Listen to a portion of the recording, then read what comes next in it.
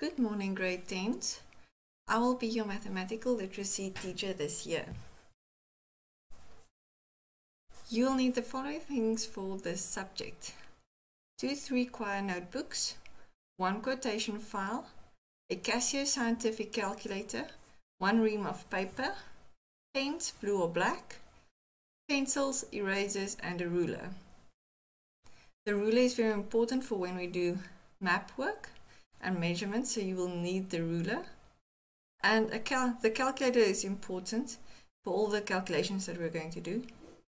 If you, however, have another brand of calculator, it's fine, don't buy another one, just bring your scientific calculator that you have.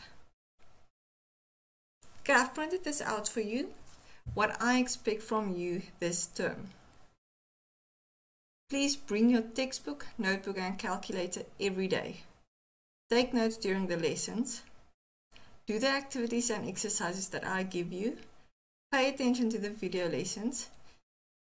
You can bring a flash drive if you want to, then I can give you the lesson that you do that day. I will also post all the lessons on YouTube, so I will also give that link to you.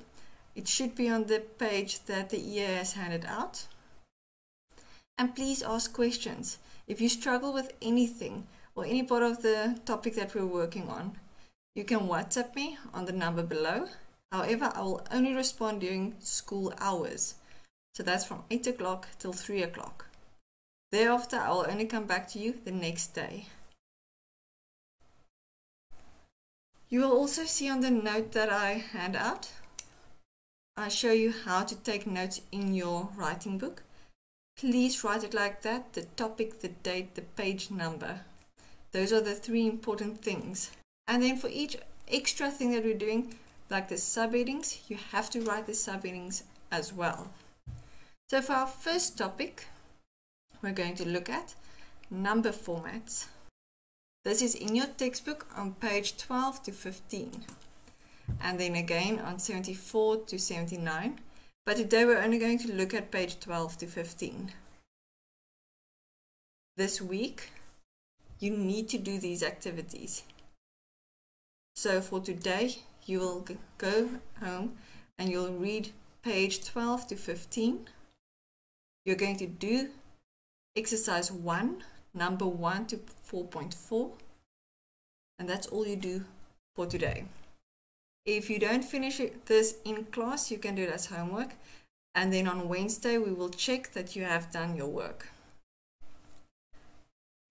If you want, you can work ahead. So Wednesday, we're going to look at page 74 to 75. And we're going to do page 75, exercise 1, number 1 and 2 in class.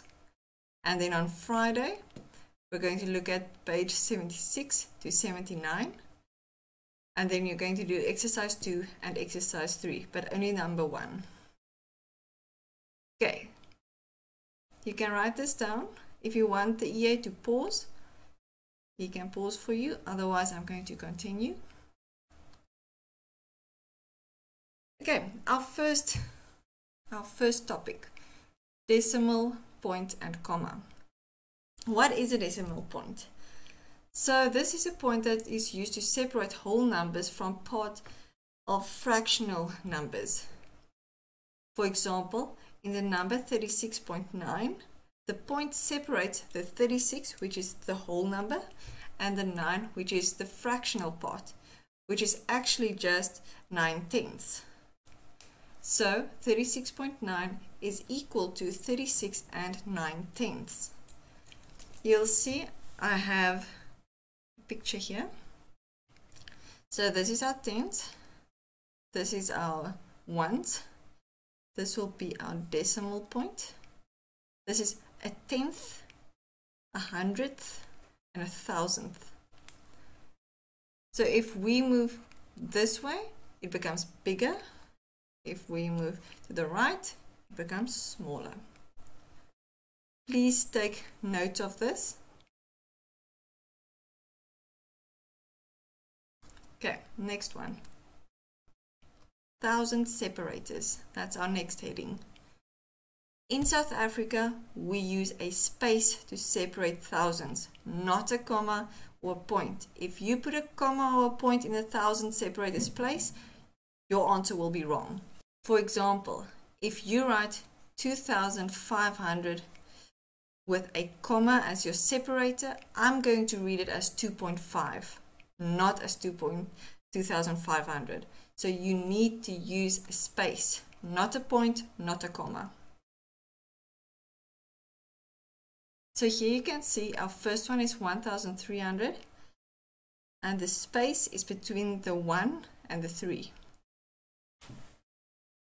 The next one is 45,650 and you can see the separator or the space is between the 5,000 and the 600 place. The next one, 167,214 and again the space is between the 1,000 and the 100th place. The last one is 3,500,000. Between the 3 million and the 500 there's a separator, and then again between the 1,000 and the 100 there's also a space. So that's our 1,000 separators. Please do not use a point or a comma. I am going to mark it wrong. Okay, now let's look at reading and writing numbers. This is a place value chart. You should have seen this in grade 8 and grade 9. So we start at the right hand side, ones, and then it gets bigger. It multiplies by 10 each time. So ones, tens, hundreds, thousands, 10,000s, 100,000s, and millions. We read from the left hand side, so we read from this side. My first number is 7,435. My next number is 36,209. The last number is 8,520,186. So you need to be able to read numbers like that. I don't want you to say 74,135. No, you are not stupid like that. You can read numbers. So remember this place value chart. If it's going to make it easier for you to read and write numbers, you can take this down. So millions, 100,000s, 10,000s, thousands, hundreds, tens, and ones. If we look where the 1,000 separator would be, it would be between the million and the 100,000. So it's between these two. Then again between 1,000 and hundreds. It's there. So there will be a space, there will be a space, and there will be a space, and there will be a space. Now, even though you can read numbers, you also need to know how to write numbers. I'm going to use the same numbers that we have here and show you how it's written out in words. The first one, 7,435. Okay, the next number, 36,209. 8,520,186. I see I made a mistake here. There's supposed to be 86.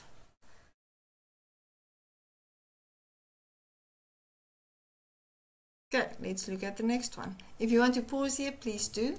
The activity I'm going to give you at the end, you're going to need to read and write the numbers in the exercise. Okay, let's look at the next one. How do we interpret millions and billions? So sometimes if you read something like a house is worth 2 million rand, what does that actually mean? 2 million means it's 2 times 1 million. And a million is one digit with 6 zeros. That's a million. So even though it looks like a 2, if you write it out as a number format, it's going to look like that. And you need to be able to do this. 1.5 million would be 1.5 times 6 zeros, and that is 1,500,000. The next one, 40 million, same process, 40 times 1 and 6 zeros is 40 million. Billions are 1 and 9 zeros. So if I have 5 billion, it is written out number format, 5 with 9 zeros.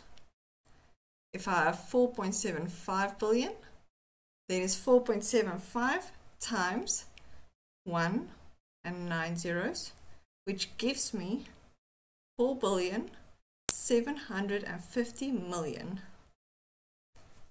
And the last one, if I have 250 billion, then it's 250 times 1 and 9 zeros, which gives me 250 billion. Our last subtopic for today is positive and negative numbers. Positive numbers are numbers greater than 0. You can indicate a positive number with a plus. However, we always assume a number without a symbol in front is a positive number. A negative number must be indicated with a minus. So negative numbers are numbers less than 0. And you should always remember, positive numbers are always greater than negative numbers. For example, if you have 400 Rand, that would be greater than minus 700 Rand or negative 700 Rand. In a scenario like this, the 400 would be what you have and the negative 700 would be what you owe. So it's a loss. The negative 700 loss. Negative 5 degrees Celsius would be colder than 20 degrees Celsius. It is less than 20 degrees Celsius. And 8,500 is greater than negative 12,000. So even though the number sounds bigger, because it has a negative in front of it, it is actually smaller. Okay, you can do this activity. It is on page 15. If you want to go through page 12 to 15 to just recap what we just did, it's exercise 1, number 1 to 4.4.